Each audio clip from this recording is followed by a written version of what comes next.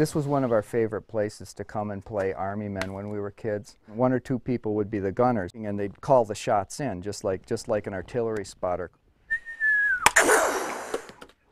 41 years old, and it still makes my heart beat faster to lob dirt clods at green Army men in the sandbox.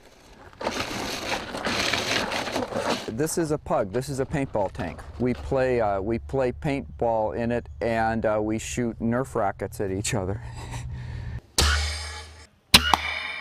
This is the next step up in toy tanks. These walk the line between costume and toy. One hand on your forward frame and put the other hand on your back frame so you can pick the whole thing up. Well, they're called Flintstone tanks because we do the whole Flintstone thing. You hoik it up and you just pebble around in it. It's just the only motive power in these things are our 2 feet. So it's just like Fred Flintstone and Barney Rubble in their cars. You pick it up and you scoot boots. There are 2 kinds of tanks. There are the small human-powered tanks like the Pug, and there are the big motorized mamas like this.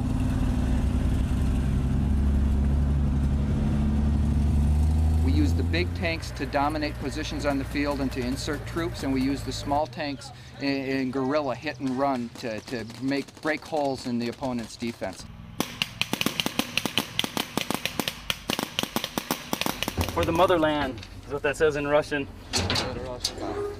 The tanker mindset is actually pretty fundamental. It's have a bigger toy than the next guy so you can just pound them, you know.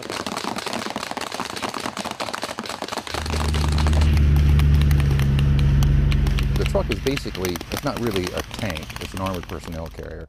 So we transport troops into and out of battles, and we try to make life as miserable for the other team as we can. They've got air conditioning, they've got stereo systems, they've got thousands and thousands of rounds of paint, and we only have what we can carry.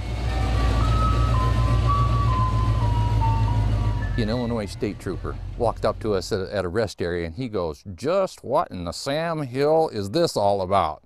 And it took me about 20 minutes to explain to him that no, we're not terrorists, we're paintballers.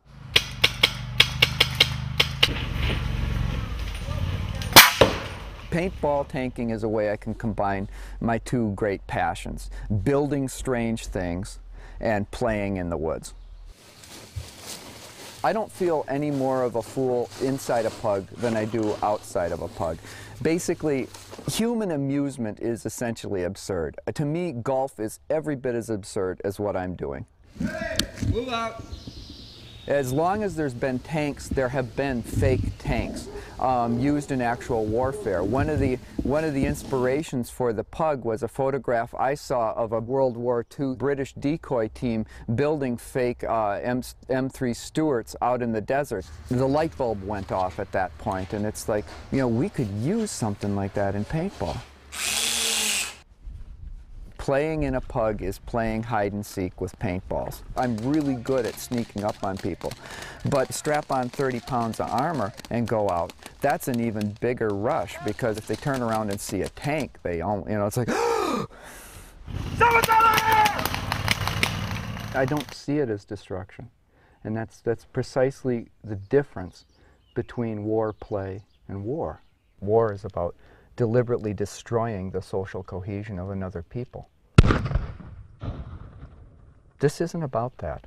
I don't know exactly what it is about, but I'm quite certain it's not about that. Everybody likes to play around with something in their garage or the backyard, and it's just that fun of the sport, building something that you can say, I did that, that's mine. You don't care what anybody else thinks or says about it, because that's yours. Maybe it's my inner child that I need to feed on occasion, to get back in the woods and bang, you're dead, except now that I make good money, I can have bigger toys.